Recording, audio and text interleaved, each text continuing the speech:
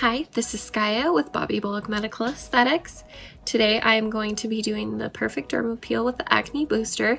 So this is going to treat my acne, pores, while also promoting collagen and elastin. So being really good for anti-aging. And I want to keep you guys updated on my peel journey. So I will check back after I get my peel. Hi, this is Skya, and we're going to do the Perfect Derma Peel on her face. She's never had this peel before, but she's had other peels before that were similar. What I really like about this Perfect Derma Peel is not only does it have glutathione in it, which is a nice anti-aging property, but it also, we're going to add the acne booster. So Skya still suffers from some adult acne, or some late teen acne. And so we're really excited to hit that. And so peels are great for acne of all ages, and we can do this peel on teenagers 13 and up. And we're really going to get some great results. So I'm excited to add this acne booster to it and to see what happens. So we've already cleansed and prepped her skin, which is why she's already a little bit red and reactive. And we're going to start with the peel. All right, Skya, you ready? Yep. So I'm going to use quite a bit of pressure, and not only am I exfoliating her skin, but I'm pushing this peel into her dermis. If you just do it too light, it's just going to sit on the surface and it's not going to get that penetration. And this peel is a good one. She's going to feel some heat and it's going to be a little stingy. Everyone handles this a little bit differently. The nice thing about it is once the heat kicks in, it also has an anesthetic in it. And so then it should be very comfortable. Skya, how are you feeling so far? Good. It's a little bit tingly, but I can feel the anesthetic kicking in. Perfect. On a scale of 1 to 10? Probably like a 3 or a 4. Perfect. Go ahead and pull your lip down for me. Awesome. So I'm really looking to see what her skin is doing, and we're just going to do a light pass on the neck. So Skya is enrolled in our Beautiful Skin RX program, and so with this program, the client receives 2 of these Perfect Derma Peels. And I really like to peel in the winter time and when it's not too hot, because you want to really protect the skin from the sun and from the UV. So Skya also gets a little bit of acne on her chest, and so we're going to extend this peel down onto her chest. How are you doing now? Good. And tell me what you're feeling. I'm definitely feeling the anesthetic kicking in, so it feels really comfortable. Great. On a scale of 1 to 10? Probably a 1 or 2 now. Perfect. So you can see I'm putting the peel on thick, and I'm waiting for it to absorb into the skin. I'm really looking to see what's going on. Remember, this is a chemical peel, so I'm looking for chemical reaction. So you can see she's getting a little bit of redness, a little erythema, but she's not getting any frosting with this first pass. So that tells me it's a good sign that we can go to another layer of the peel. So this is the second layer. So some of the symptoms of when her skin has had enough is the skin will actually start to turn white, and it's called frosting.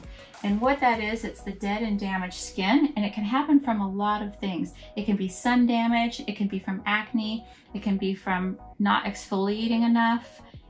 And what that tells me is that the skin has had enough of the peel. And you can see the frosting is beginning to appear here on her chin, which is one of the places that she gets acne. So this is really exciting. She's gonna get a great peel. You can see her smiling. And using this booster is really going to add to her success. How are you doing now with this second layer of peel? Good. It's definitely a little bit more tingly, but comfortable. Fantastic. So I'm just waiting for that to dry. I'm really looking to see how her skin is tolerating it. And the only place that I'm seeing frosting is on her chin, which is also coincidentally where she seems to get most of her acne. I'm actually not seeing any frosting on her chest. And her neck, I'm only going to apply that 1 layer because she's youthful, doesn't have a lot of damage on there. And even at Skya's age of 20, she follows the Beautiful Skin RX using great products and microneedling, and she's very cautious about sunscreen. So she's really setting her whole entire life to have beautiful skin that's protected from sun damage, from wrinkles, from fine lines, and just she's going to age beautifully because of this. Are you ready for your next layer? Yep. That's one of the things I love about this peel is that it's really for any age. People often think, oh, I'll take care of it when I'm older, but we know an ounce of prevention is worth a mile of good skin. I just made that up, but it's true. It is. So does this third layer feel any different?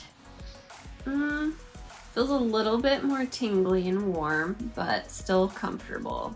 Perfect. So I'm looking, and this product is starting to kind of sit on her chest instead of absorb in. And the only areas that we're getting some frosting are literally just around her chin. We've got that nice erythema. So I'm gonna stop at these 3 layers. We can keep going if I wasn't seeing any of those results until either we're getting the deep erythema, it was hurting, uncomfortable, hot, and not cooling off, or we simply ran out of peel. So we have a lot of different boosters that we can add to it depending on what your situation is, from waxy, thick, aged skin to acne to hyperpigmentation, or just wanting a little fresh start. So stay tuned and watch Skya's journey.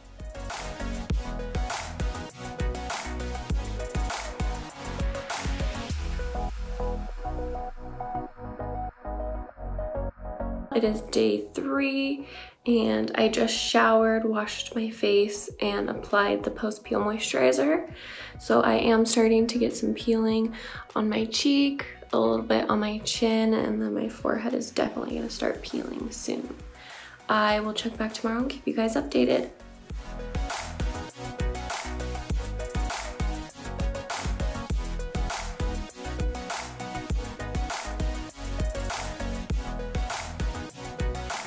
So currently I am on day 6. I got my peel done on Friday and today it's Thursday. For the most part, I think I'm done peeling. I have a little bit in these areas left and then a little bit of sloughing on my nose and a little bit on the forehead.